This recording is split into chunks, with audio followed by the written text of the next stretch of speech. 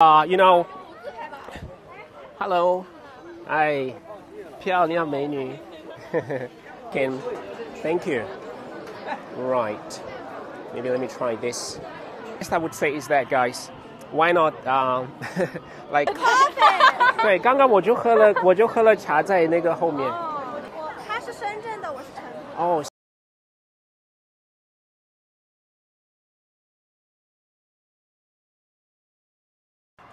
Hey, what's up, guys? This is Mike Ronaldo. This is Black in China. Enjoy another exceptional video. You know, I always drop value in this channel. And, well, first of all, you know, I should say we have finally made it to 100,000 subs. And I kind of owe these to all of you guys, you know, because, like, I think it's all about this community. It's never about me, you know, because I'm just an ordinary guy, and so we finally made it, and I received the award from YouTube, and man, it was like it was like a dream come true, because lots of you have watched my videos when I saw it, posting videos on YouTube, and where I talked about my story, how I moved to China from Cameroon, starting from nothing. Like, I didn't have a job, I couldn't even speak Chinese, I couldn't even speak English. Like, everything actually sucked. But me getting this award and being part of this community, Black in China, I think it's just like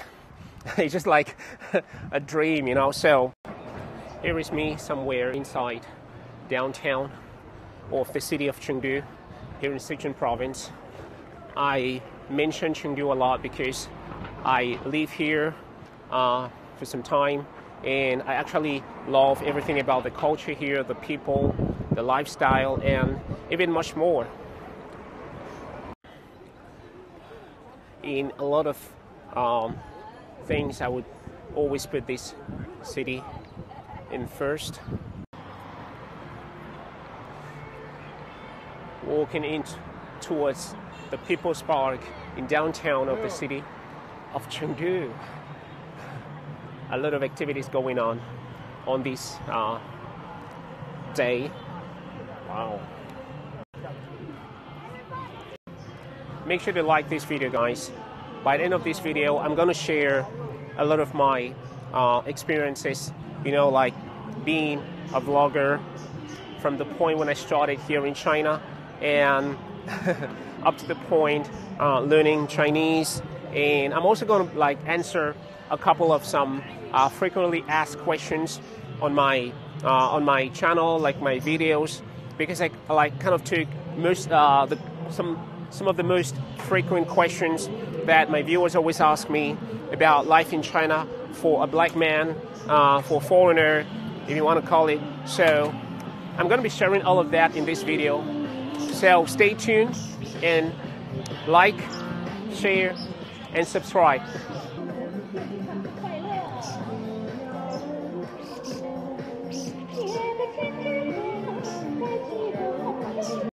So here is inside the People's Park of Chengdu. I think this is even one of the oldest park in the city. This park was created right even before China ever became a republic. So on days like this, on weathers like this, like people travel all around the province, the country, and you know, they just for different activities and taking pictures, enjoying some Chinese food, and going back to the culture, you know, dances, and let's enjoy that, guys. Hi. This is a great picture. Looks nice.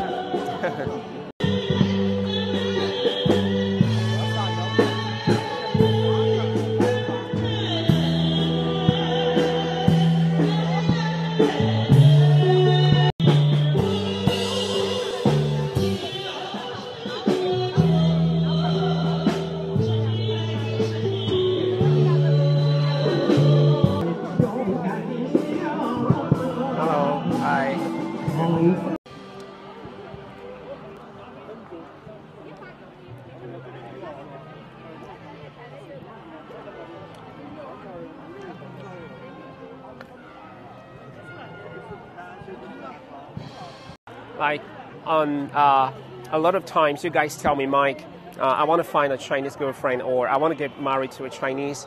Like the best I would say is that, guys, why not like travel over here and you might meet your luck, you know. A lot of you always send me a message, Mike, I want to date a Chinese. I want to find a Chinese, blah blah blah. So right here.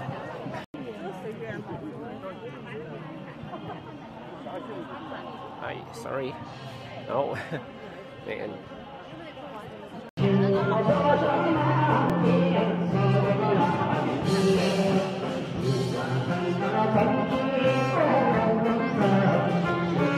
Marriage market here in this park. I think it's the biggest one inside this city, and actually it brings locals from around the province, from other cities here in Sichuan province, you know, like to like participate in this marriage market. There is a lot of recommendations going on from the parents. If you cannot find a partner, then you do not have anything to worry about. You just come on over here, just write some introduction, and you get it going. So people over here, even men, women, man, like I think this is an exceptional opportunity, you know, like because some people aren't very outgoing, so like meeting a partner or like someone they want to spend their life with, maybe they need some kind of like hint, you know. So let me show you these boards in pink. These are women in search of partners, and just having a look. Like that is an introduction. A lady in search of a partner. The year, from the city Chengdu, the height, and these are kind of like her requirements, like the kind of partner she wants to find. So if you meet these requirements, and there is a phone number at the end, you can contact, maybe talk to her parents, or you can talk to her directly. And I think this isn't a bad idea, guys. Like, unfortunately, I am not in search of a partner anymore because, but I think for most of you who always ask me, Mike, can you find me a Chinese girlfriend, like a partner? I think maybe you can come on over here and just try your lucks, guys. Like, we might never know.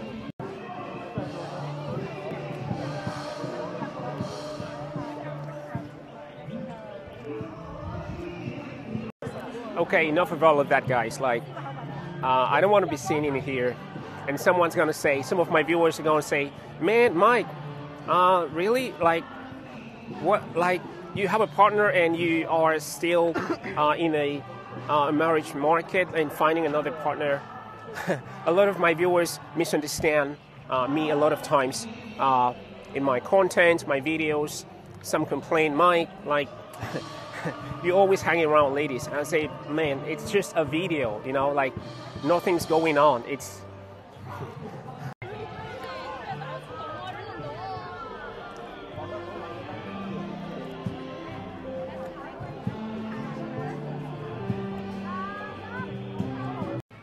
you know, the way it's done in China, usually most parents would help their kids, you know, to find a partner, because like the people aren't very open. Like, it's usually almost weird for a guy to like chat with a lady, like a stranger on the streets, like, hey, what's your name? I want to know you. Like, usually it's not done like that in China, except if you are inside some dating apps.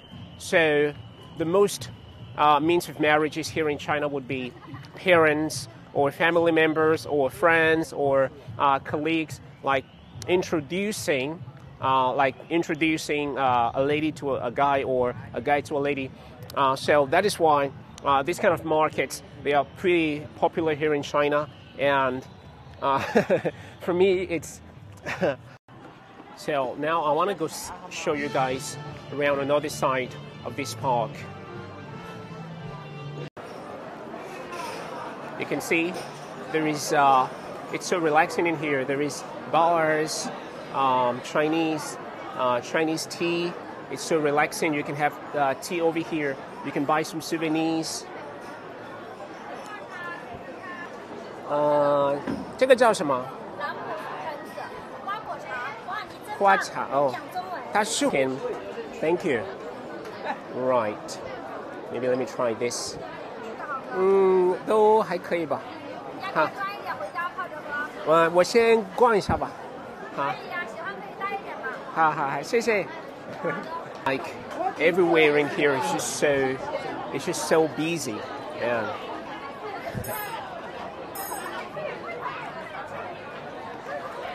It's just so busy in here. Hi.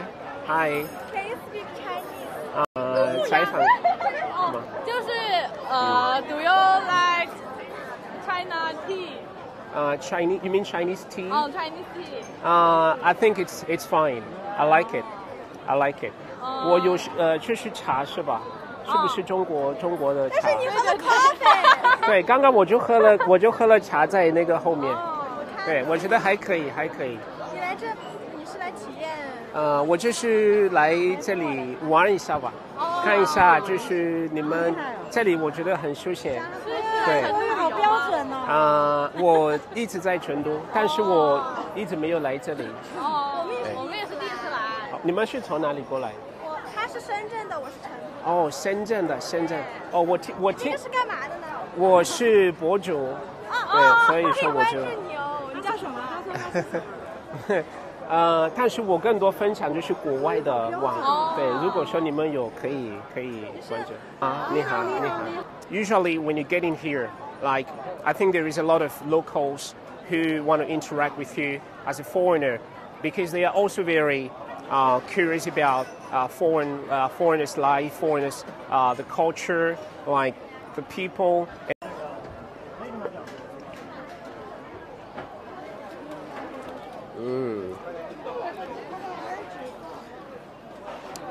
Man, it's just so always all busy here. Man, there is even security at the door. See, everywhere here in China is always just so organized. Like, it doesn't matter where you are, be it a park, a restaurant. Like, you can't always do like whatever thing you want to do because it's not like, I don't know where you guys are watching me from. Make sure to comment below where are you watching from, and like share with us, share with the audience, the viewers, the lifestyle where you live. Like, how organized is it? Is it safe? Like, blah blah blah. And make sure to comment below, guys. I read all comments and I respond to them as much as I can. Like, on a daily basis, I share with you guys China's life, the lifestyle, the people, the culture, the food, and I used to love to watch the elderlies here in China, the way they relax. Usually after retirement, they on daily basis they just spend their times outside and like just enjoy the country. It's so relaxing. I love to see this.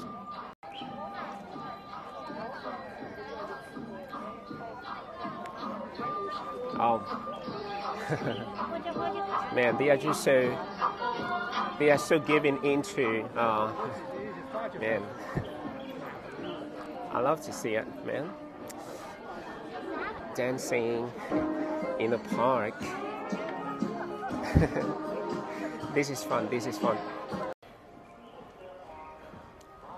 Oh, an artificial lake. There's even an artificial lake here. It makes it even fun place for summer. What?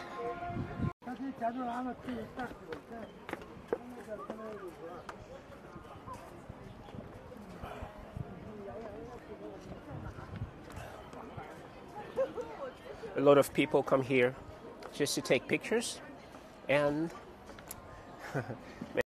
one question I get a lot in my videos, Mike, why is it that the Chinese that you meet here in China, they are more friendly than those in the States, in the United States?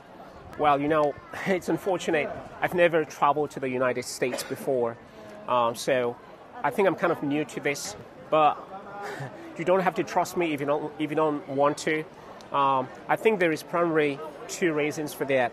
The first reason is that I guess most of the foreigners they meet in the States, they can't speak Chinese. I think maybe this is the first reason, and maybe the most reason why there is this difference. I think the language is an issue, and personality, like the kind of person you are. See, I'm not gonna say everyone likes me here. Like, everyone's not gonna like you if you like it or not. Goodbye, goodbye, goodbye. Enjoy your time. Bye. Like, not everyone's gonna like you, but people react towards you depending on how they view you. So generally, I think it has to do with two main things. The language is a problem, and also your personality. Maybe, like, most times I know that, like, us black people, the world perceive us as, like a threat to a lot of things. Maybe there is history, they watch news, they watch TV, and so most times as a black person, as a black man, like, people always have that first impression that you might be a threat, but depending on how you react towards them, it's going to change the perspective. Should they smile towards you? Would they like to get closer to you? And even so much more. Now, back to some of the most questions I get a lot on the comment section. A lot of my viewers ask me, Mike, why do you have such a confusing accent? Like, where are you from? So I think if you've been watching my early videos, I talked a lot about how I moved to China. I couldn't speak English, I couldn't speak Chinese, and although even now my English still sucks, but I think it's much better than what it used to be. So, at that time I was just learning English here and there, by myself. I was just scrapping some stuff online and just trying to sound somehow. So I think that explains the reason why I sound this way. Now, another question my viewers always ask me, Mike, how did you come to learn Chinese? Did you just do it like outdoor interaction with Chinese? Like, how actually did you learn Chinese? Just outdoor. I say it a lot, and most of my viewers won't believe me when I say it, but I never read any Chinese books, stuffs, words, vocabularies, no sentences, no grammar, and I just spent a lot of time outdoors, and I listened to one thing being said 1,000 times, and after that I just like try to memorize it and just repeat. So I'm going to say that learning a new language, be it learning Chinese, is not any magic. Like, there is no code, like there's no particular code. Now, this is another question I think I should actually attend to. Mike, I'm planning to move to China and probably get a Chinese green card. And is it easy to get a Chinese green card? I'm going to say it's more difficult getting a Chinese green card. But I think it's also going to depend a lot on your country, your nationality. If you're from a more developed country, it should be more easier. But it's also going to depend on how long you've lived in the country, and if you have some properties, like if you've bought a house here and things like that. Next.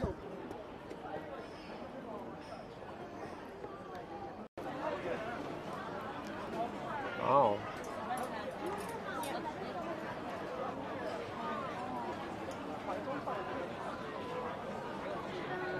I rate those skills.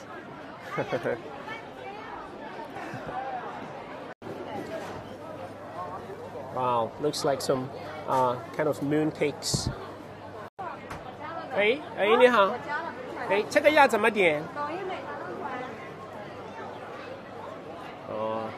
So I guess you have to order this on your phone. So I gotta try that. So you can see you scan this code and you just pay in your phone. I should try that. So I had to order for that.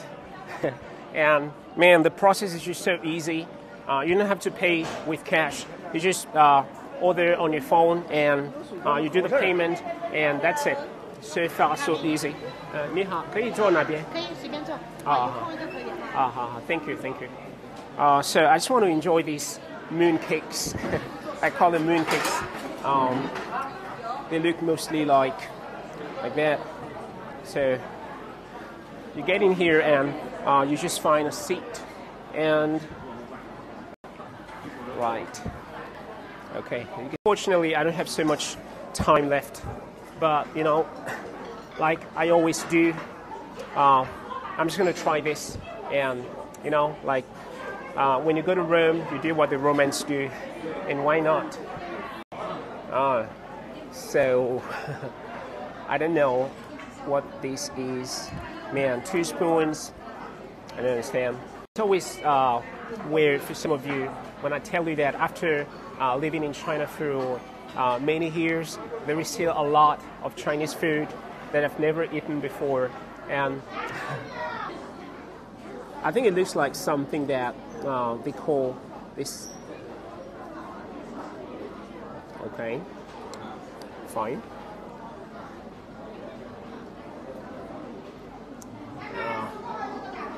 Yeah, try that.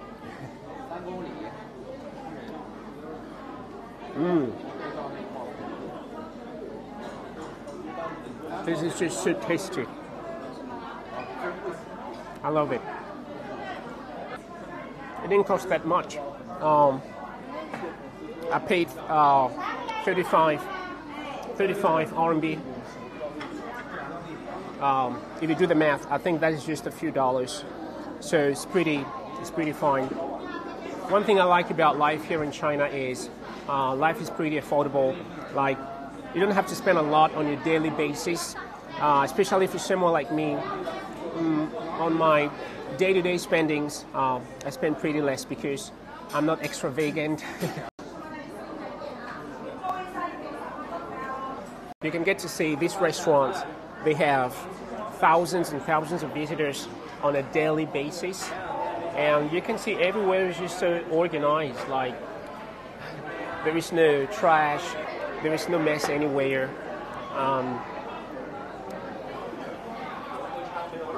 I don't know where you're watching from. Drop down in the comment section.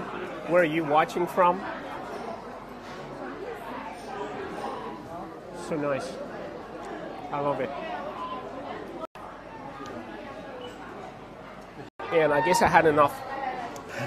Enjoy this. Nice. Super good. And I guess I have to do this again. Bye bye. Bye bye. 你们生活愉快.